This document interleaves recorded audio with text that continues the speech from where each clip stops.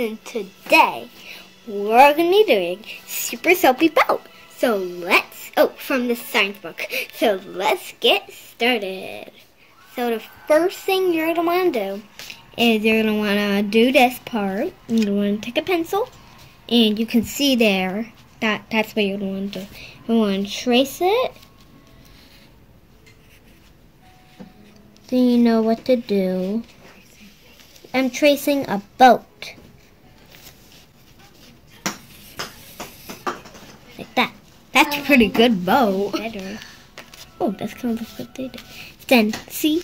You don't want to cut it out. So I'm going to stay in the lines. I'm going to cut.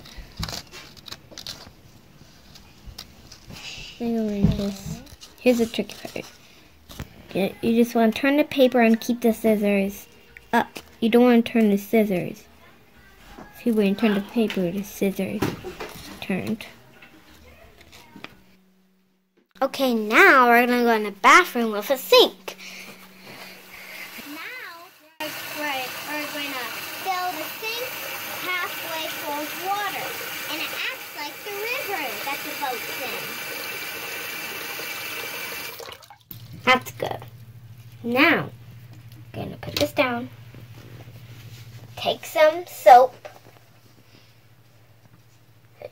Yeah, I'm going to put this down, and usually it'll sink, but it floats. Now watch this. Put some soap in the hole.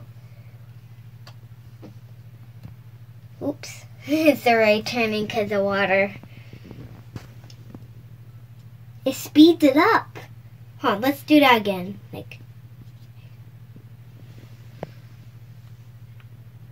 It only works one time, you know. They have to get a new one. It's just so... Okay, and that's why when you wash your hands, you always want to wash with soap. Because the boats, like the germs in the soap, is pushing the boat away. It's flying the germs out into the world. Okay, let's see. Let's see.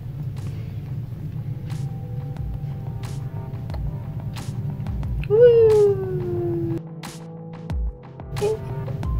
Oh, please don't bump. Boom. I knew that was gonna happen. Thank you for watching.